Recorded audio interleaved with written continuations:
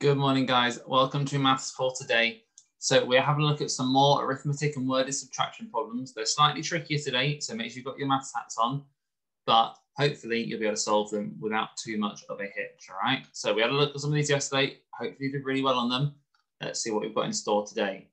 First up, we've got this question. So solve them with your columns like you did yesterday. 8,475, take away 1,023. Pause the video, have a go at solving it before I show you the answer. So write that out in your columns, and the answer for that one is 7,452. Second, it is the year 2033. Jenny was born in the year 1992. How many years ago was she born? So again, remember to use your subtraction, find the two numbers in the question, subtract the larger one, subtract the smaller one from the larger one, so put the larger one on top, the smaller one on the bottom of your columns, and then do your taking away. Remember to steal if you need to. If you can't do a subtraction without it being a negative number, steal from the next column. If you can't steal from the next column because there's a zero there, steal from the column across, move it across, and then move it across again. I'm sure you can do that. And the answer to this one is 41.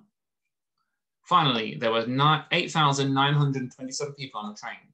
2,837 people got off. How many were left on the train? So remember, in the big number, take away the small number. Pause it if you don't want to know the answer yet. The answer is 6,090. All right, so well done if you got all those three. And your task for today is easy. You've got 12 arithmetic questions to do first, all using your columns, please.